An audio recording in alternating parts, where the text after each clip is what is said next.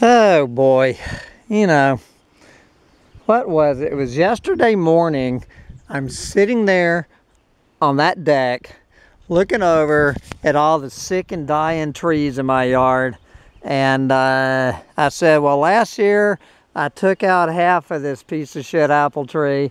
And I said, sometime in the next 3 years, the rest of it's gonna go. And one day later, so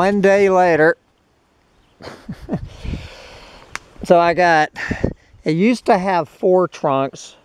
I took down 2 of them last year. I left that one up thinking maybe it had 3 or 4 years. Might as well take that fucking one down. It's this maple tree here that I'm a lot more worried. This maple tree is fucking sick. I have no idea why that maple tree is sick. This actually had fruit on it this year. Man, we actually had apples on it. Not for long. No. Good Lord. The winds are blowing in the endimes. Well, that was a sour apple. I imagine it was a sour apple in June. Oh, life.